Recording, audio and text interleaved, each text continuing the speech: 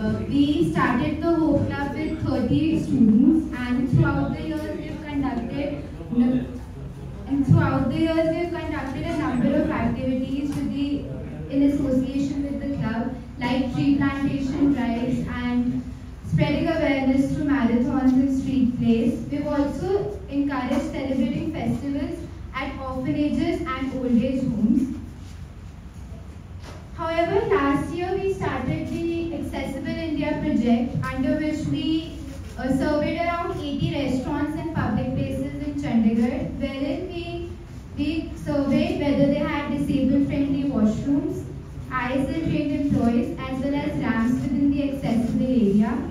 However, we came to conclude that none of the restaurants had public-friendly toilets, and less than 50% of them had ramps in the accessible areas. So, as a result, we started a petition to bring back the Inclusive Building Code, which NBC removed nearly 7 years ago. The clause basically stated that it was mandatory for restaurants to have toilets, disabled-friendly toilets. So we contacted the higher authorities and started a petition which had more than 7,300 signatories. However, as we went forward with the project, we wanted to expand our project to a more higher level, because we noticed that the project had a limited outreach and we were not able to connect more with the students. So we felt unheard in the society and no major policy decisions were made despite starting off with the petition. We also questioned the self-sustainability of our project, as we felt that we became more dependent on others. So all of this together compelled us to take matters into our own hands. So throughout the past year, we conducted numerous initiatives and activities to make our project more sustainable. I would like to hand over to Jasdeep to explain our initiatives.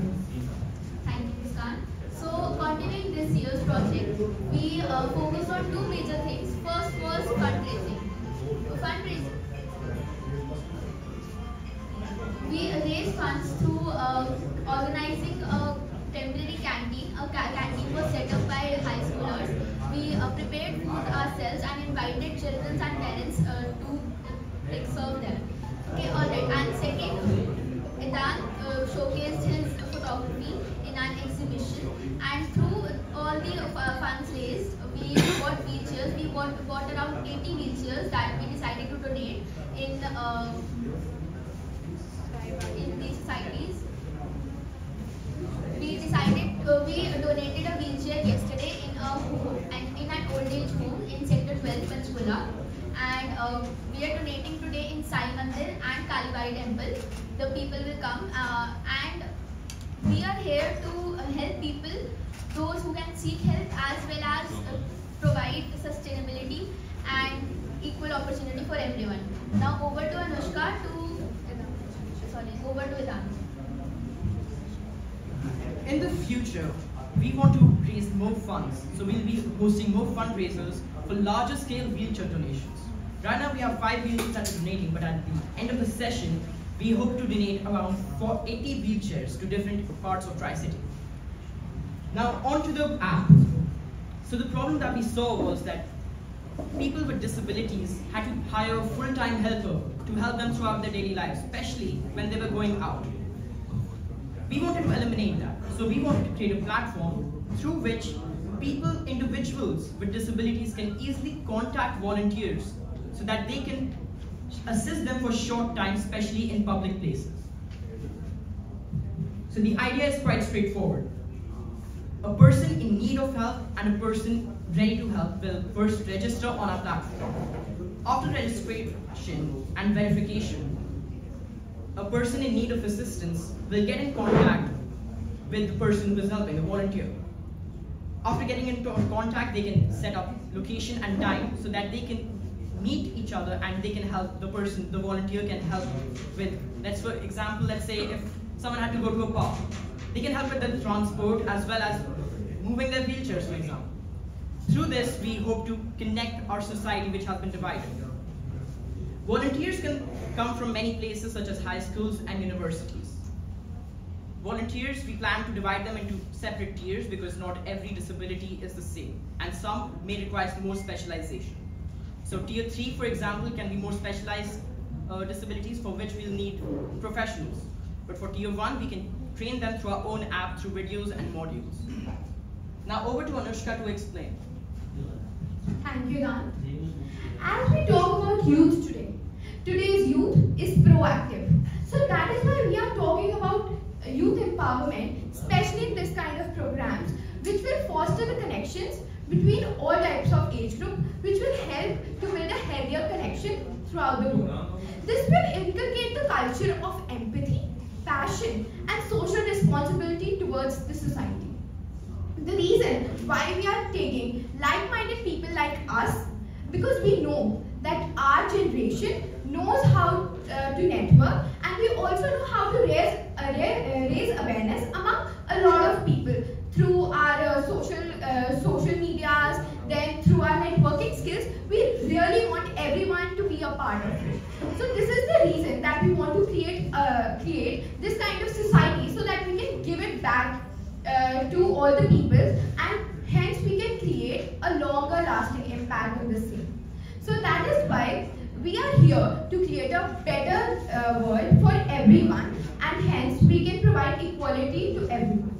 So that is the reason we are here to say everyone that we need all your support for this kind of programs. And this is not just one kind of program that we are planning. We hope to do many more in the future, inculcating everyone. Thank you. So I would like to thank the representatives of Sai Mandir and Kalibadi Temple who are present here and have taken precious time to be in this conference. Thank you. I'm President Kalibadi Chandigarh, Pranav Singh, and my colleague Mr. Gautam Roy. So, I'm really thankful to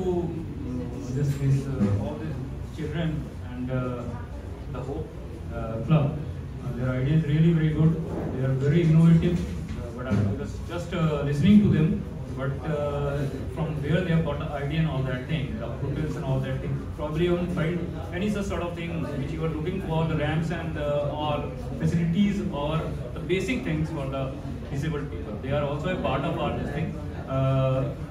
We at Kalibadi Chandigarh also, we are also in this sort of thing.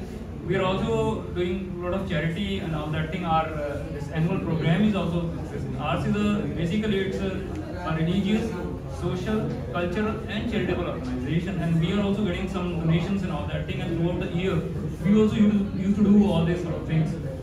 This is a very good idea.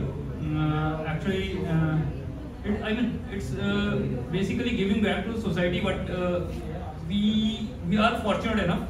We are not, the disabled people, I would say they are also a part of us. They are also, their mental faculties are absolutely in place and they can do wonders, provided we try to help them, right? And I'm really thankful to you people. I've also got children, they are also well settled, and in our society also, different type of people are there.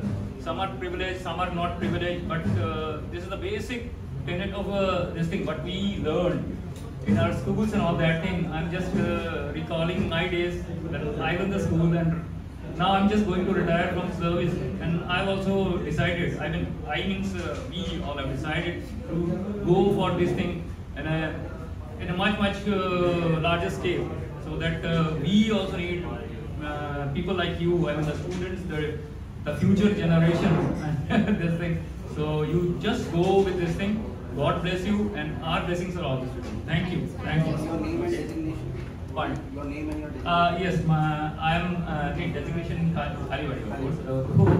Anyhow, that is not this thing. I'm a senior divisional manager with an insurance company. I'm retiring in June. But there I'm president of Kalibadi Chandigarh. Pranav Singh. My name is Pranav Singh.